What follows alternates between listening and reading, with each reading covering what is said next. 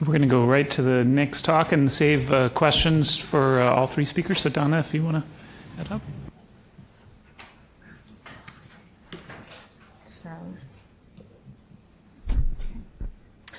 Good afternoon, everyone. I am very excited to be part of this initial level-setting session for the two-day workshop. My father was appalled when he learned that I was taking a course called Thinking About Thinking as a Harvard undergraduate, a joint class with the law school. And so I have been trying to justify that investment ever since. And so today I will give you a set of questions that hopefully will guide your thinking about how we approach this issue of virtual clinical trials. Starting with, what is a quality clinical trial? As a new executive committee sponsor of the Clinical Trials Transformation Initiative's Quality by Design, it's certainly a question that has been top of mind for me for the past few months, in addition to certainly the work I've been doing in this area for the several years. But a quality clinical trial must be more than just error-free. A quality clinical trial is one that generates the minimal amount of credible, replicable, that's an issue I know we've been really focused on lately, valuable data needed to answer meaningful questions, something that's very important, top of mind for patients, with the least burden on participants, the least cost, at the least amount of time. And I hope that the hierarchy of these qualifiers are points of discussions for the next few days. That is sort of how I have been ranking them.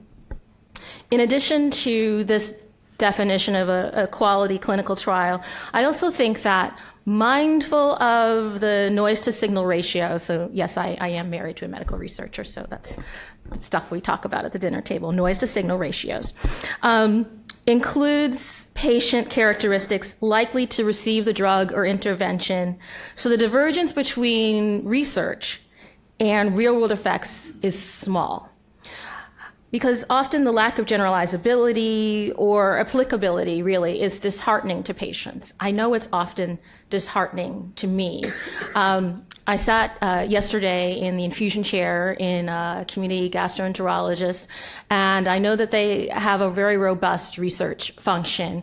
But as I was talking to them about the potential types of research that they have, I just let her off the hook thinking, I'm like, I know none of them will apply to me. I know I wouldn't be included in any of them, or will actually be specifically excluded because I have a J pouch.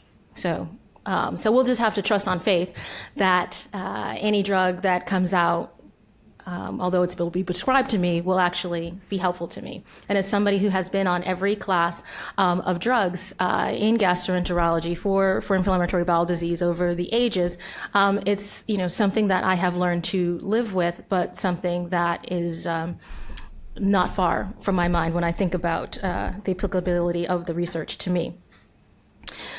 This issue, though, of generalizability and applicability is also important for all of us as we think about demonstrating value, because it is also used as a reason for limiting access by payers when the real-world patient population in which the drug is prescribed is not the one that was researched in the trials. So I think there are many reasons why we really need to think about what a quality clinical trial is and who does it include from the very beginning. Now, there is an advantage of virtual clinical trials, and I think we should think of it not as a separate type of trial, but as a way of thinking about research that meets this new definition of quality that I've just given you. And as we certainly think about how we deploy wearables, telehealth, in-home visits, online data collection, EHRs, remote monitoring, or even as we think about getting over issues of language or unfamiliarity or computer literacy issues, voice recognition or assistance. Maybe Siri can help us all in our trials. Those are fun challenges to try to figure out which type of technology will solve different types of problem. But I don't want us to get distracted and thinking that the technology is the answer. The technology is really just to help us solve these greater questions that we need to be asking ourselves. So, what is not working well from the patient perspective? Well, Ray set it up very, very nicely for me of all the different ways, and I'll focus on just a few. So let's start with the questions being asked. They almost never answer questions that, as a patient with concurrent diseases, talking with other patients across many diseases, that we want answered. They're fascinating scientific questions. I understand that. I'm not only married to a physician, but we have, two now in our children and counting. So fascinating, brilliant, whatever, not helping me live better lives. So let's start asking some questions that might actually help me live better lives. The outcomes and endpoints selected. I think that as we do more research through virtual clinical trials, getting closer to communities, the quality of those questions and the qualities of the endpoints and the outcomes that we're measuring can be improved. So when we think about improving clinical trials, that's the first most important aspect that we need to start with. The inclusion-exclusion criteria, I've certainly addressed from a personal perspective, but often from a protocol feasibility perspective, I look at so many, and when I think about matching them up to the populations who have those diseases, I'm like, you don't actually want patients in your trial. There are probably 5 patients who wouldn't be excluded by the criteria that you have in the trial. So I think a little magical realism, or more just realism in the inclusion criteria, and working with patients, we can certainly help you with that. And I think mining data in new ways to truly understand what the patient populations can and should be in your trials would lend more realistic inclusion-exclusion criteria, more likely to have patients who are actually recruited into the trials and retained into the trials. The consent process, certainly. The first time I saw Apple Research Kit presented to a small group of us, there were lots of bells and whistles. But to me, the aha moment was in the consent process, in its sort of digestible chunks of consent, rather than the all or nothing sign away that is normal in a unique combination of medicalese and legalese that we can find only materials having come through an IRB. Instead, this was something that was, in plain English. It was digestible. It was only as much consent as was needed for the situation, and then as different situations came up, there would be additional consent. And so it enabled people to consent meaningfully, I think freely for the first time, and it's something that we can learn from.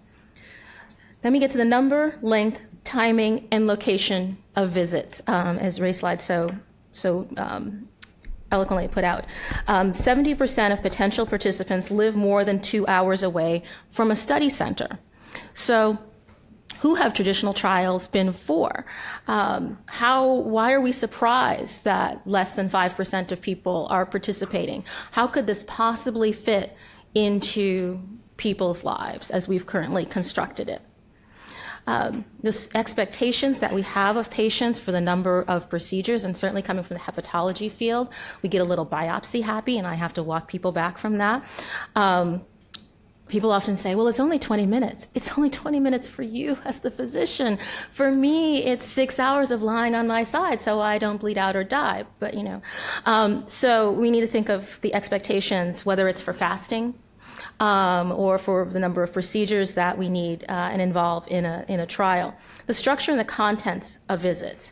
I think when we look at what's available today, the questions I certainly have as a patient, who wears multiple wearables, who has a wireless scale every morning, taking my weight, blood pressure cuffs at home, all these different things, I ask, why are you collecting or asking me anything that could be collected passively, electronically, regularly, in advance, or communicated via FaceTime?